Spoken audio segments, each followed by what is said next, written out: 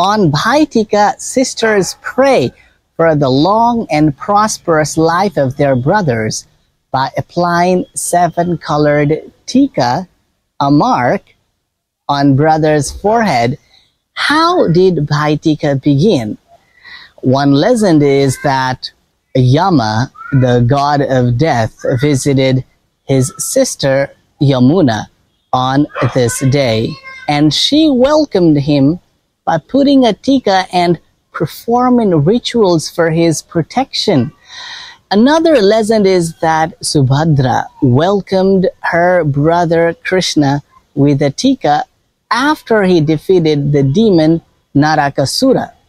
Over time, it became an important part of Nepalese culture, during which brothers visit their sisters from wherever they are to strengthen their love.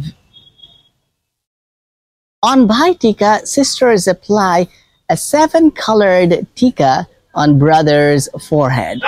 The colors are white, which symbolizes purity of heart; blue, which symbolizes peaceful life; pink, which symbolizes affection and love; red, which symbolizes bond of blood or a strong relationship; green, which symbolizes balance and support; orange, which symbolizes auspiciousness of the occasion; and yellow, which symbolizes protection from negative forces. May your Bhai Tika be full of blessings. Thank you.